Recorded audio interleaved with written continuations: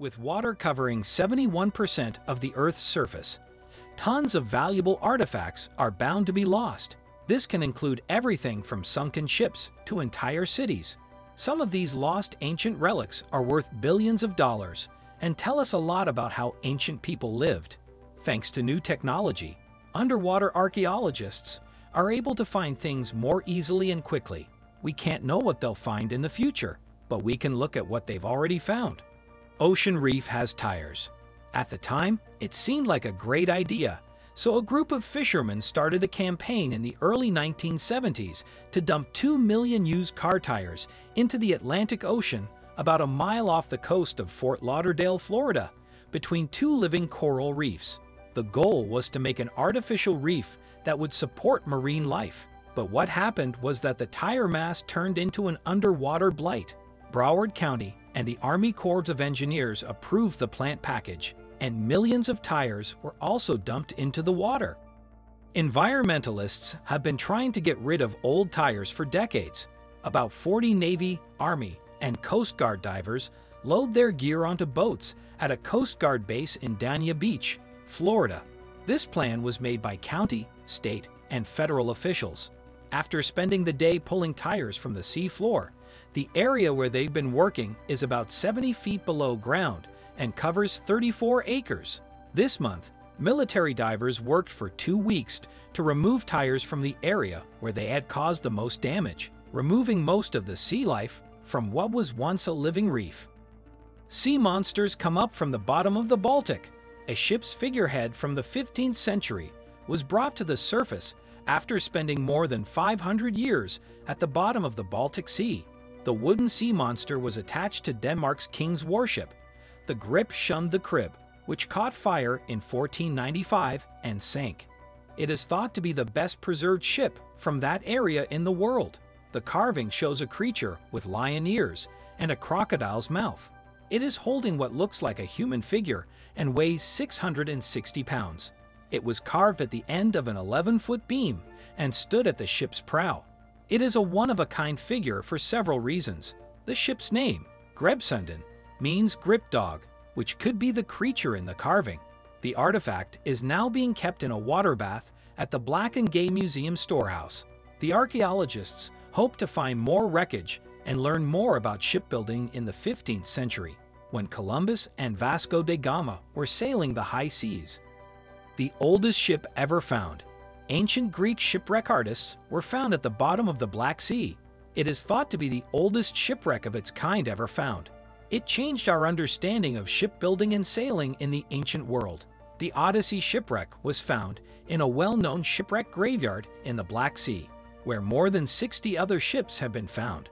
The ship was found on its side about 50 miles off the coast of Bulgaria by a remotely controlled submarine piloted by British scientists. The ship is submerged in more than 1.3 miles of water in the Black Sea, where the water is anoxic, meaning it doesn't have oxygen, so organic material can last for thousands of years. A small piece of the ship has been carbon dated and found to be from around 400 BC. This makes it the world's oldest known shipwreck that is still in one piece. It was discovered during the most recent expedition. Late in 2017, a group of archaeologists found what is now known as the world's oldest ancient shipwreck. It was a Greek ship or training vessel with a design that had only been seen before on ancient Greek pottery, such as the Siren Phase in the British Museum. The oldest shipwreck ever found is thought to be a Greek shipwreck.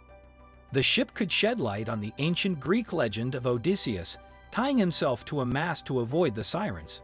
The vase shows Otis, the hero of Homer's epic poem, The Odyssey, was tied to the mast of a similar ship while fighting off sirens.